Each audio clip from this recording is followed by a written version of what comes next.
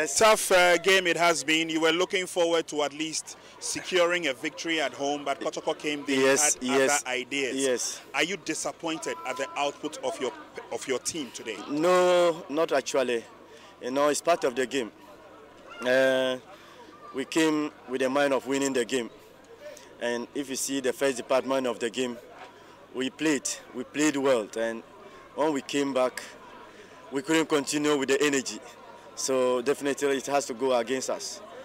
But going forward, I think it was a nice game. Most, if not all, of your fans, home base, traveled, made the journey from Tamale to Nalerigo today to see the team play.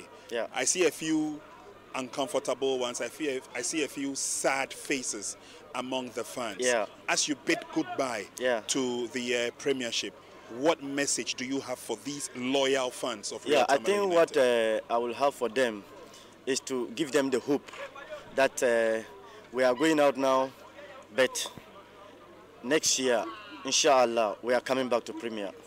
So they should keep supporting the team, and we'll give them the best of us all.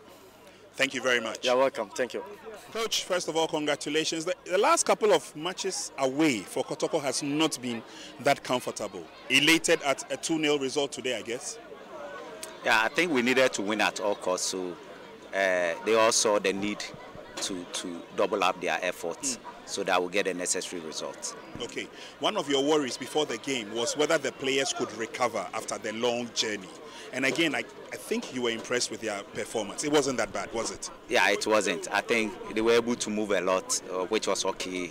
And then fortunately too, the sun, the temperature came down, so it was okay for us. Okay. So moving forward, you've got one more hurdle before the season lowers its curtains. And you have already mentioned some of the ideas that you're looking forward to. But obviously the last game is a 90-minute game, and again, the points are very necessary. Yes, we need to go all out because that will be the last game, and it will be at home. We need to let the fans go home with something that is refreshing in their minds. So we need to go all out and make sure that we play good quality football and also get the results. Any reassuring message to your fans before we say a final goodbye? Yeah, I think they've been very supportive so far. Since we started telling them to be very supportive, they've been very supportive. Next week, Sunday, the season will end. We still need their support. And then after the season, we'll have to sit down and then make sure that the necessary adjustments are made to make sure that the team becomes better next season. Coach, thank you very much. Welcome. Thank you very much, Lukman. You have been voted the most valuable player of this game. How do you feel? Oh, I'm much happy. I'm very happy.